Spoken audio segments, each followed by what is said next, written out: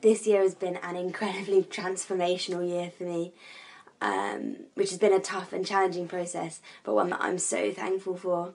God has taught me so much. I've just got 3 bits to quickly share now. So firstly, this year has been faith building.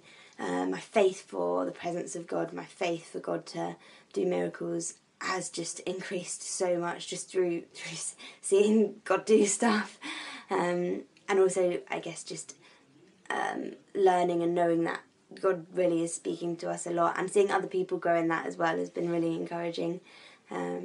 Secondly, this year has been identity forming.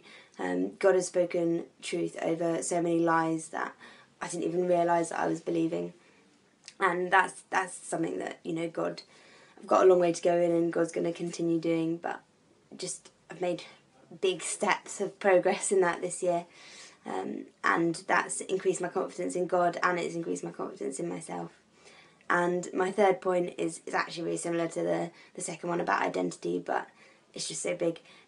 God really loves me, and it's such a fundamental thing, but I've really grown in knowing that more and more this year, and again, that's a continual process and something God's gonna keep on showing me, but I've made a lot of progress in that this year. One of my favourite songs is the In Christ Alone, and there's a line in it that says, "Here in the love of Christ I stand," which I just absolutely love. Wherever I'm standing in God's love.